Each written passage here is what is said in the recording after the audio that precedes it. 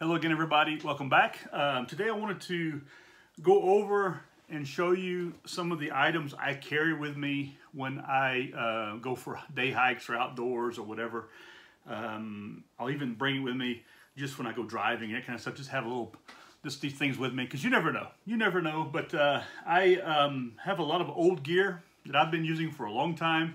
As you see up here, I do have, this is only a small portion of some of the things I have. I do still use some of these products, these items. I still go out and use them sometimes. Not all of them, but yeah, they're still there.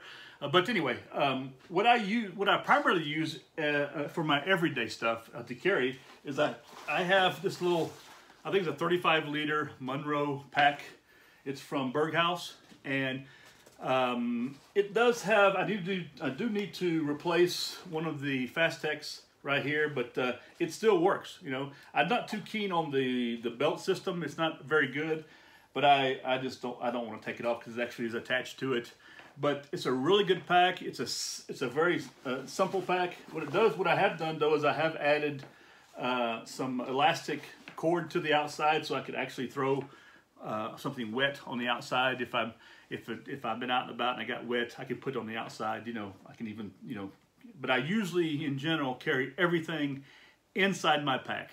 It drives me crazy seeing guys.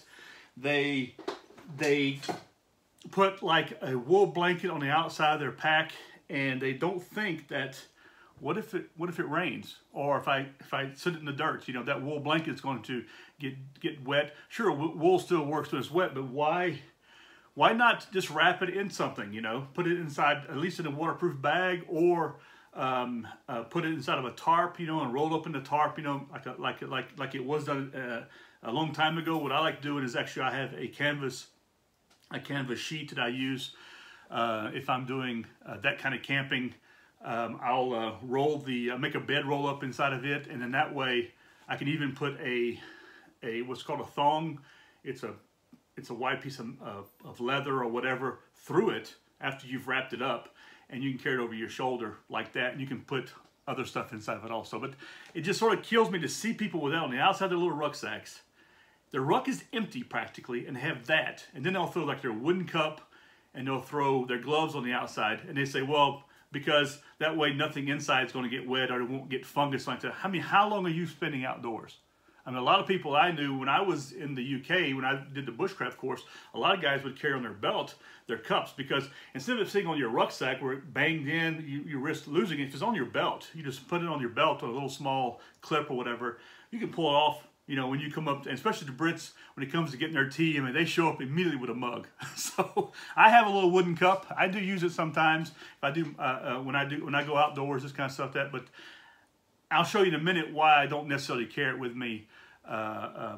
Because I'm trying something else out right now, and I plan on expanding on it. Anyway, so I use a Monroe 35-liter backpack, and inside of it, I will carry my Kifaru. It's a big poncho liner, okay?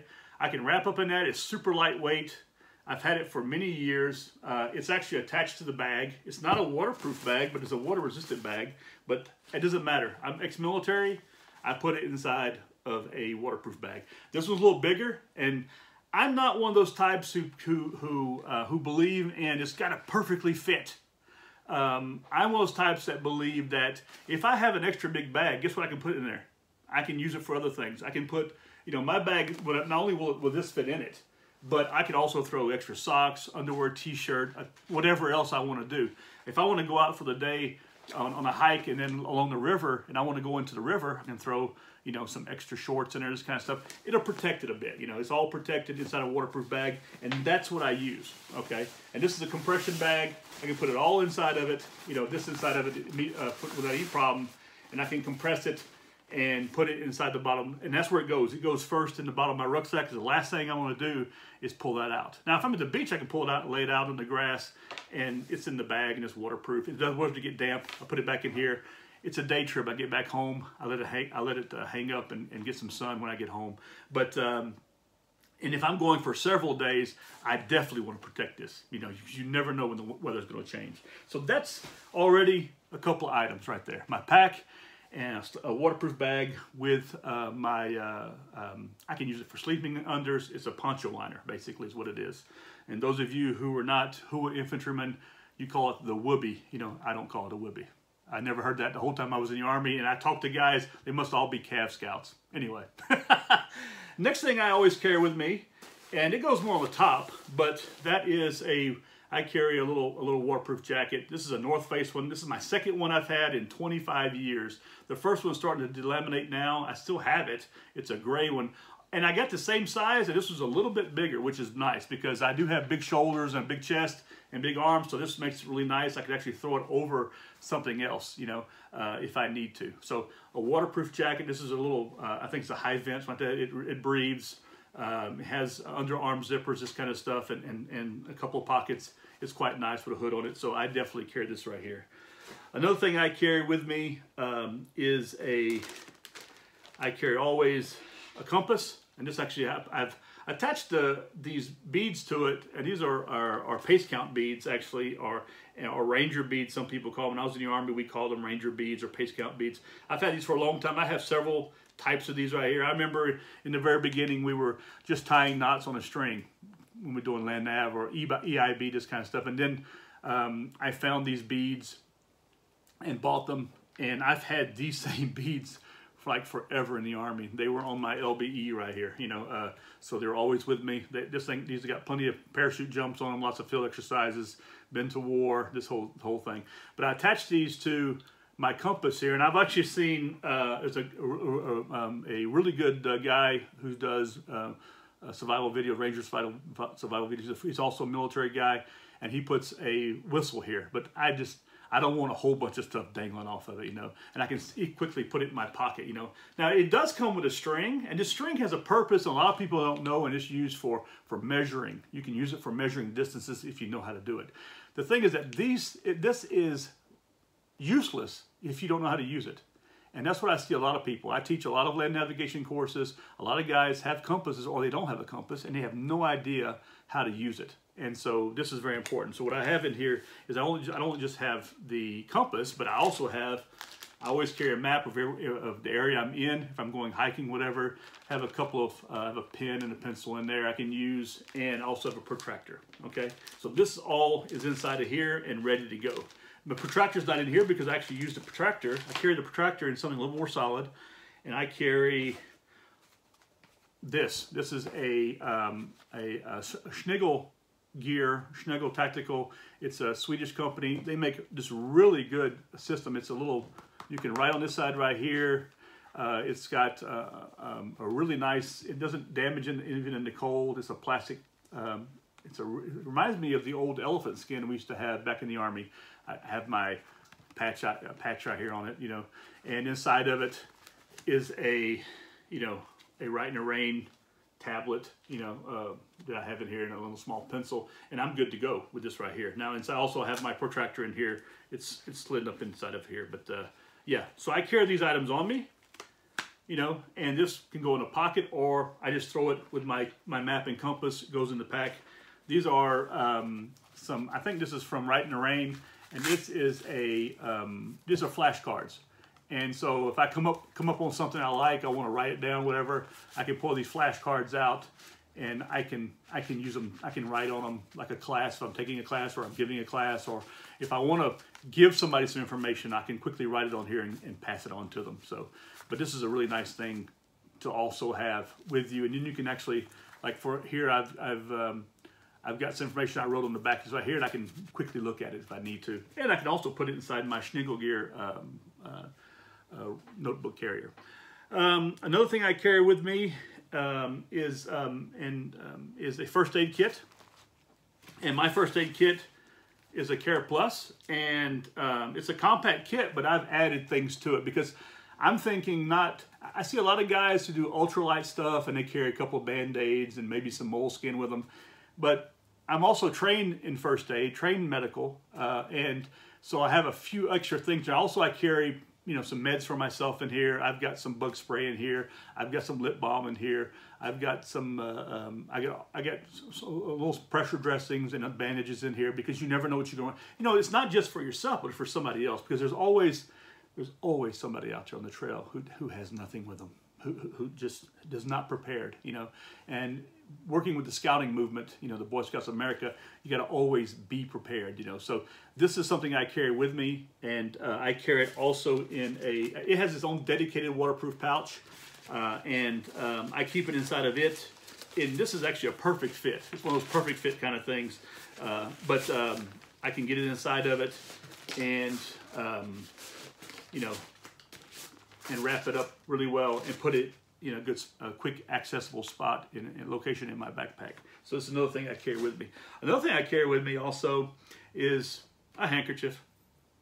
You never know when you can use it for lots of things. If it's hot out, or you want to put it on your head, or you know, you wipe the sweat off, or you can even actually, you want to pre-filter some water. You can put this over your container, pour the water in it to get all the crud and that kind of stuff off of it. You do that a couple times, and then you can boil. A really quick story. We were at Camp McCall on an exercise at Camp McCall in North Carolina, and one of the guys went down to fill our canteens up, and he took everybody's canteen from our team and went down, and came back, and we all threw our iodine tablets in there and had to wait 30 minutes, you know. And I remember you know, drinking mine, and it was okay, you know, a couple little baby twigs and that kind of stuff. But I remember he you know, bottles up his and spit out a dead fish. It was quite funny because he'd actually, when he was doing it, he just, you know, there's no pre-filter. He just filled them up from the lake that's right there at Camp McCall. And if any of you've been out there, you know what lake I'm talking about. It's got lots of little stuff in it, you know, and good fishing too. But yeah, and he caught, like, I think it was a tadpole maybe or something like that. And yeah, so, but he got a mouthful of it. So anyway, it's good to do a little pre-filter. A t-shirt can do it also, but this right here is something I carry with me, and I can quickly just pull it out and just into a container. I can easily just pour the water into that, do a quick pre-filter. It gets a lot of debris out of there, and you do it a couple times, and then you can boil the water if you like, or whatever, you know, which you should do, or you can treat it, or even to save on your filter, your water filter, because I have an MSR. You can see it right there, and I love this little thing. It does 2 liters per minute. But now it's starting to. I've had it for 12 years, and I've changed the filter a couple of times, but it's starting to taste like mud again. And I think the filter is cracked also, but I need to replace it. But it really is a sad day for me to have to replace a filter, because I don't like having to replace stuff. I like to use it you know, forever. But I have gotten some years out of it. And yeah, I need to come up with another one. I'm thinking about maybe trying the Sawyer system out. I don't know. I haven't tried it yet. This whole concept of the Sawyer system, but we'll see. We'll see how it works out. Anyway, so this right here. I also do carry sunglasses with me, and I'll throw a hat. If it's a lot of sun out, I'll throw my Tilly hat, which is a big wide brim hat. Or I'll wear a baseball cap, this kind of stuff. My Tilly hat's actually in my car because I usually keep it with me. When I go somewhere, I can pop it on my head.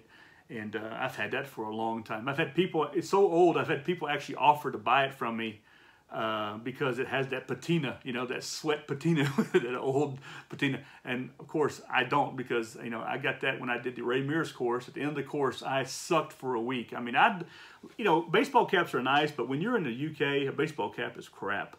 And I found out very quickly in November of that year just how much rain they get on a minute-by-minute basis. And I think the only sunny day we had was the last one, maybe one during it, you know.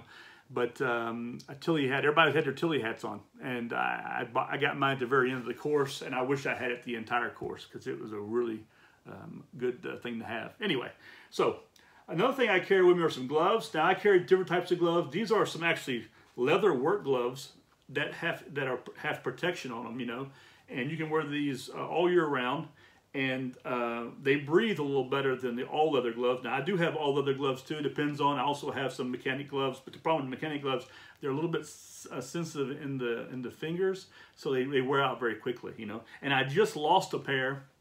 They're not really lost. I know where they're at. I just need to go get them, but they're in the woods. attached on a tree, and I left them there when I left.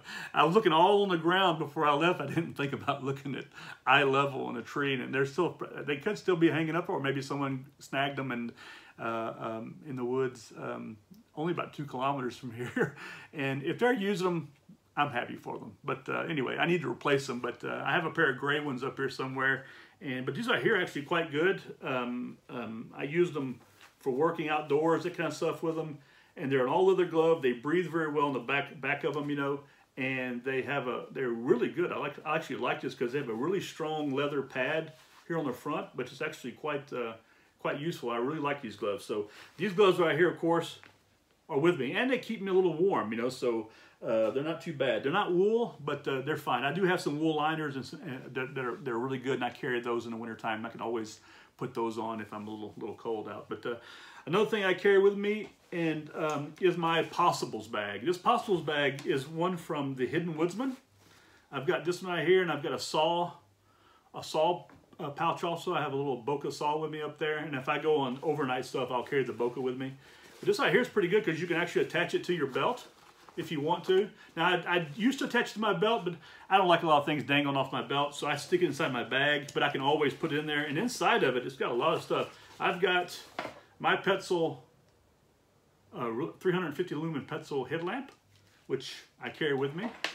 And I carry some cord with me also. This is some lighter cord, you know, and this is actually reflective type cord. So if you set it up at night, it reflects. I have inside of here also some more reflective cord. This is actually the bigger part. I've actually used some of that right there.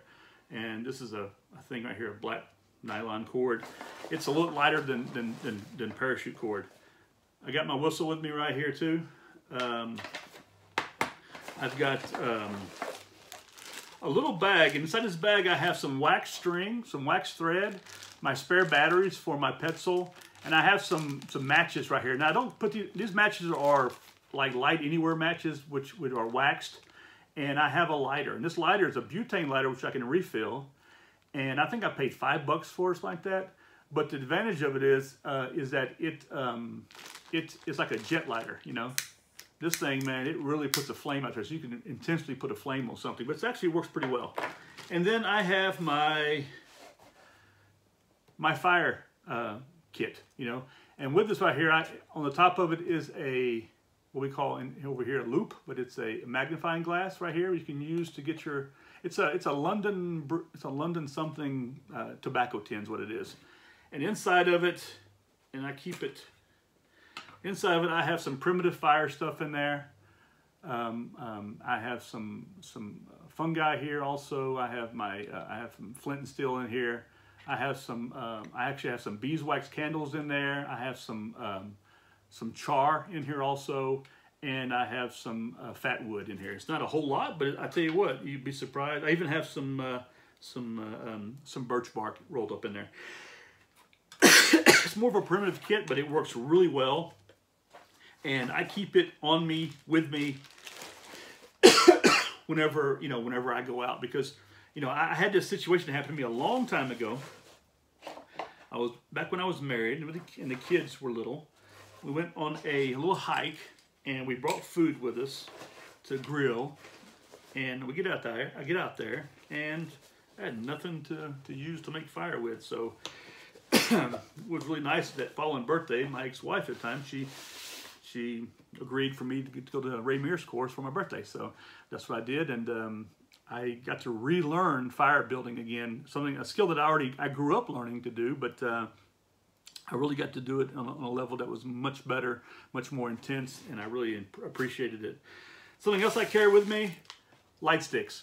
I have 2 green and 2 red ones. They're pretty abused in the packaging, this kind of stuff, but I carry those with me, and because they're, lights are part of communication. You have your cell phone with you, or if you have a radio, but lighting is also a form of communication. Green for good and red for so for emergency or hurt, and so is your your headlamp, you know. So you can use it to spit out SOS or to give a signal, this kind of stuff. So it's quite important, you know, to know these things, you know, not just carry a fire kit, but how to use it, not just carry a first aid kit, but how to use it, not just to carry these things, but how you can use them in an emergency situation. And it's so important, so important. Another thing I carry with me, and this right here is probably my newest thing. It's the newest thing actually I carry with me, and this is my water and cooking kit for day stuff. You know, now if I go out for other things, I'll carry my Jetboil with me if I'm, you know, on a lightweight hike or just kind of stuff like that, because you can't always build fires in here where I live because of in the summertime, especially it's very dry out, and if you build a fire, you can start a fire, and you don't want to be the person who has to pay for someone's home. That's for sure. Anyway, so this right here is it's a Helikon-Tex. It's one of their, I think it's their SOS or their survival pouches. You can actually attach it with MOLLE system on the back, or you can carry it, you know, on a shoulder strap. And it's quite heavy. What I don't like about it is the weight of it, and that's because of this system right here that I have in it. This is the Pathfinder stainless steel canteen, and with it I also have the cup cover, the actual cup itself in here, which I'm not too keen on this cup because it's the World War II style of cup, which is this system that does this right here. I don't like that. I prefer the later model that came out with the loops. I would rather have that. One thing I do like about it does have the measuring inside, because if you're boiling water, this kind of stuff, you want to have your measurement. And this, I have used it. You can see the patina in the bottom. I have used it. I've cleaned it. But of course, the stove is a little bit blackened right here. And I've used it. I've tested it several times. I do like it. I like the system. It's just heavy. Right now, I'm going to look at later on getting trying a titanium system out. There's another company that produces a titanium version, a little bit more square. I do like this canteen because it has a large mouth on it, and the larger, the more you drink, you know. And this actually has water in because I just used it for a little hike yesterday. And the water stays fresh in it, which is really nice too. And it's not a vacuum system. It just that stainless steel holds on to the temperature. But I carry that. Another thing I carry in here is a long titanium spoon, which I use for lightweight hiking, that kind of stuff also. I just happen to have an MRE spoon in here, which is sort of funny as can be. And I have a little fork I got, and it's actually not bad. It's a little fork, you know. Now, of course, I can take these things out, put these things in there. It all works. And like I said, for me, one thing I also like about this pouch is it has the pockets, little sleeves inside of it to sort of store stuff. And I can quickly and easily store the lid to the cup holder. All this stuff goes, well, actually what I don't like about it is that it has to put this in here first before you can do all this with it, you know. Makes a lot of terrible noise too. But, anyway, and you can put all this stuff inside this pouch. It fits really well. It's a really good pouch. Now you can use a regular plastic canteen in here also and stuff like that. It works just as well. But the system is and I didn't come up with this. I'm sure someone else did. I'm just happy that I have it, and I'm happy that it works really well, you know. So it's a good system. Now, tools. I don't carry a whole lot of tools with me. There are 5 tools that I look at that are must to be carried. One of them is a good fixed blade knife. Another one is a handsaw, an axe, a curved blade knife for whittling, for making cups, that kind of stuff, and a little auger, something that you can penetrate. Now, normally, and I have my Swiss Army knife that I've been carrying for 35 years. That has my little auger on it, a little corkscrew, this kind of stuff. It's a nice little knife. I use it for little small things, like if I'm cooking and opening up packages, that kind of stuff. But normally, I use this knife here. I've had this knife for a long, long time. I ordered it on the Ray Mears course. It is the Ray Mears knife, designed by Ray Mears, made by Andy Wood. You can see that. I don't know how many of these were produced, but and at the time it cost a pretty penny. But I keep it sharp. I've used it countless times. It doesn't. I mean, it's got a really good this edge of the blade right here for striking. I do have a fire steel. I have a ferrocene rod with me. I have a little sharpening stone with me. One thing I don't have is like a big needle in the back of it, which something I have picked up from the from what I see now is a lot of guys are using needles, that kind of stuff, and I think that's a great idea. So that's something I should add to my kit, and I'll put it inside my kit. You know, I do have needles inside the kit with the waxed thread. I do have some needles in there. It's just true, and they're quite heavy duty needles, quite thick needles. But yeah, I've been using this knife for a long time, and I have several knives. Another one I have, which actually stays in my car, is a Fall Kniven, and it's the Uden, and I love that little knife. It's got probably it's one of the best little knives I've ever used. I'm not too keen on the sheath, but I do love that knife, and it's a really nice knife. And you got to keep them sharp, you know. So it's also important that not only do you if you carry a knife, but you got to know how to take care of it and how to keep it sharp, you know. And my dad told me a long time ago that it's still, you know, a knife that's not sharp is just a stick, and that's all it is. It's just a blunt object you can, you know, beat something over with. But this knife right here is actually split wood. It's done a lot of stuff with it, you know, and I really like this knife right here. It's the knife I go to every time. I carry with me all the time. Another little thing I do carry, like I said, I carry a little. I carry also on my daily stuff, you know, my little. I think it's called the camper version of the Swiss Army knife. I highly recommend it. And another tool I carry with me quite often is this tool here, which you can't even get them anymore. I think they stopped making it. It's the Leatherman Skelly tool. This is the CK or something like that, CX. It's a nice tool. Actually, it's a very nice tool. It's very lightweight because they have some very heavyweight ones out there, and this one actually is quite lightweight, and it will do the job. It has a knife on it. It has little bits on it, you know, for you know. Now, of course, you're not going to find any screws on any trees, that kind of stuff. But if you want to do some certain kind of repairs or certain kind of little things with it, this little knife will do it. You know, it does the job, and it's a good little knife, you know, and I like it a lot. I like its use. Now it's one of the pieces has popped off, but it doesn't matter actually. I don't even know what that piece is. There's something about it that's moving around there. But believe it or not, I just found this knife because I've been looking for it forever, and I just found it today going through my stuff, you know. And I'm so happy I found it because I love this little knife. Now I have a Mutt, and my son got it for me for Christmas one year, and that is the heaviest knife in the world. Not his fault. It's my fault. I chose it. But it's got all the tools on it for cleaning weapons, it's kind of like that, and it's not something I really need. But and I keep it in the car because it's like a little tool to have in the car too. But this is a good little thing. I'm glad I found it, and you can easily just hook it to your belt loop or onto your, you know, somewhere inside your rucksack. Like I said again, I don't suggest you carry anything on the outside of your pack if you don't have to, you know. And if you find yourself having to put your bed linen, that kind of stuff, on the outside of your pack where it can get damaged and wet and all this kind of stuff, get yourself a bigger pack. You know, it's just that simple, you know. Hidden Woodsman right now has a really nice, their jungle pack, you know, or tropical pack they call it. It's a really nice little pack.